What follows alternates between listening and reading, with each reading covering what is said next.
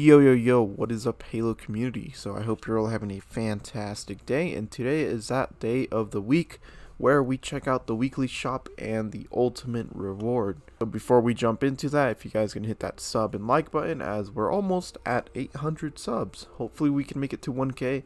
If you guys could do me a solid, help me out there. But yeah, let's get right to the shop now. Alrighty, so here we are at the shop, and I mean, I don't know what else to say, guys. I mean, it's just constant repeats. We do have a few new bundles here, which is nice. But yeah, let's just kind of start out with the first one here. So we got March of War, which costs 500 credits. Now, I actually really dig this armor effect. I think it looks really cool. It's kind of hard to see for some reason. It doesn't like zoom in. I don't know why. But yeah, it looks like you just got like magma on your, or like lava or something on your feet. I don't know. That's the best way I can describe it. Although it does cost 500 credits, I don't really agree with that price. I think it should be at the very least. I mean, it's only like one item. It should be like 200 or 100 credits, but I don't know, man. I mean, moving on to the next bundle, we got Liberty Clad. Now, this one is actually a repeat. And this one came out during the 4th of July, which was pretty funny, which makes sense because, you know, red, white, and blue. But yeah, you get the armor coating for the Eagle Strike Core, and you get Rocket Hog, you get the Razorback, you get the Warthog, and that's it. Wow, okay. And it's only for 700 credits. I don't know. I mean, this is pretty disappointing for a bundle. So you only get like 4 items for 700 credits. I don't know. I mean, I guess it's alright, but I mean, I just want to see something new, man. I'm tired of seeing so many repeats. Moving on to the next bundle, we got Frontier Outrider. Now, this one is also, I believe, a repeat. I could be wrong, correct me if I'm wrong, but I believe it is a repeat. If not, I mean, this coating does look really cool. I actually really dig this armor coating here.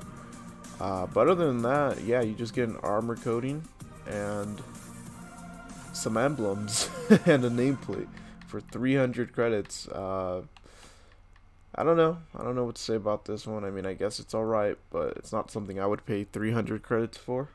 But yeah, I guess it's alright. So moving on to the last bundle, we got Grim Fortress, which is probably the only good one in the shop today, in my opinion anyways. And yeah, it's a pretty cool coating. So it's just a silver kind of chromish coating. You get it on the Eagle Strike Core, and you get it on your AR. For 600 credits, it's really cool coatings, but 600 credits is definitely overpriced just for 2 items, in my opinion. I'm not gonna pay for that. That's ridiculous. I'm also curious what they're gonna do with the silver BR, because I'm pretty sure they do have the silver BR. I've seen leaks of that one, and I'm sure they probably have it for like the Magnum, the Commando, and various other weapons and stuff.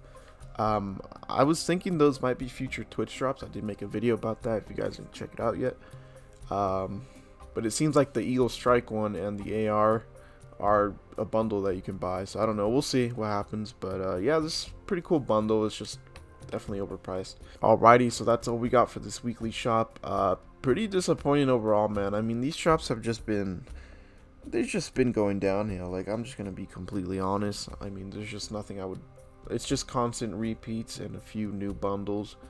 Yeah, I mean, it's stuff that I won't pay for. You know, they keep like showing me stuff that I don't want to pay for, so it's like, how do you expect me to spend money on this game if they just show me bundles that I already said I don't want?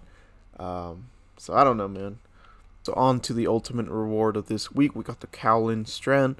It's a Mark 7 armor coating, and yeah, it looks like a yellow and whitish kind of coating, unless I'm completely colorblind and that's orange. But yeah, it looks kind of like a yellowish orange armor coating with some white on it. I mean, it's pretty basic. I don't know.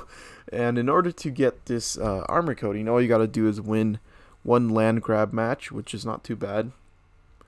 And yeah, that's how you get this armor coating. Shout out to Delta Index once again for leaking the ultimate award. But yeah, not something I'm gonna grind for, to be completely honest. It's just pretty boring.